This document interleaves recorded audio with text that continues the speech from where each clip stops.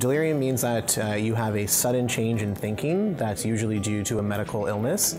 It is something that fluctuates, so people can come into the hospital and be totally fine 1 hour and then very, very confused the next. Most commonly, it does affect our seniors population. Just coming into the hospital and being in a different environment that's disorienting, that can be a big cause of delirium.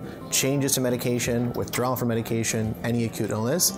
In order to prevent delirium, we have to be vigilant about a few things. So number one is treating the medical cause. And number two is really mobilizing patients and making sure that people are awake as much as possible during the day and sleeping at night. On our floor, we have a 10 at 10 delirium management class twice a week. It really is the whole team that makes the class happen. And we find that even if patients aren't excited about doing an exercise class, they are excited about the social interaction. So they'll come and join us for the class.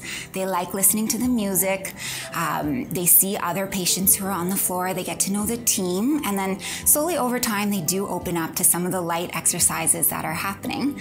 And actually, because it's something that happens on a regular basis, a lot of times it's maybe the first thing that some of my patients who are delirious will remember. And then they start looking forward to it as time goes on. And sometimes they'll even ask for song requests or certain exercises that they enjoyed. It is incredibly important, not only because it actually physically helps the patients to resolve their delirium and prevent it, but it also helps to create awareness within our staff that stimulation mobility is something very important in the hospital. The hospital is not a place to stay in bed with the lights off. The hospital is a place to recover, but in doing so, maintaining your mobility and function, and 10 at 10 helps to accomplish that.